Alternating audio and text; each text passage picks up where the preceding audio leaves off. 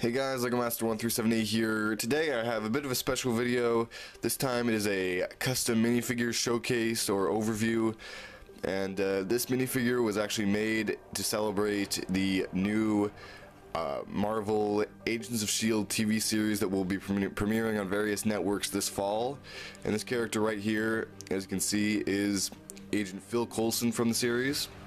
Now, this is a pretty simple minifigure. There's no custom painting or decaling or anything, and the main reason I made this guy was mainly because of the fact that after seeing a promo for Agents of S.H.I.E.L.D. on television this summer, I just so happened to stare into my Lego minifigure boxes and saw this guy, the Rebel Trooper from the Endor Rebel Battle Pack from the Star Wars line.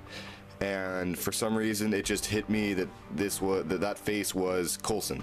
I'm not entirely sure why, it just hit me as the closest resembling face to my favorite Marvel character. So yeah, as you can see here, Coulson is pretty simple. There's not really a whole lot to him. He has the standard Lego city torso, or business torso I should say, that I've switched out the arms and hands for. And like I said, he has that face that has appeared on the Endor Rebel Trooper, as well as the Cook from the Queen Anne's Revenge Pirates of the Caribbean set.